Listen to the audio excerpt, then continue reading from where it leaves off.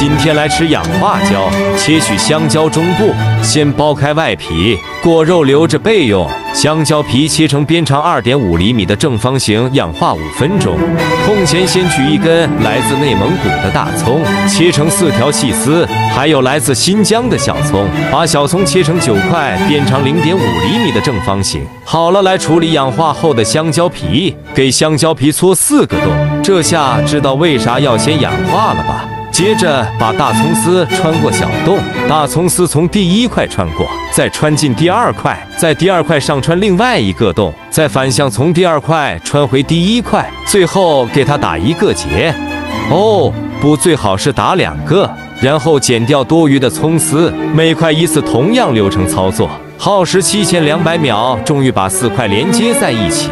按照惯例，备用的香蕉果肉捣碎，又到奢侈又优雅的时刻了。把绑好的4块香蕉皮放在另外1块上，涂1层香蕉泥，然后再铺上1层香葱。其实香蕉跟香葱是绝配，划重点要烤。最后再注入3毫升来自新西兰的牛奶。好了，宝子们，请与我一起享用吧。Maka Baka。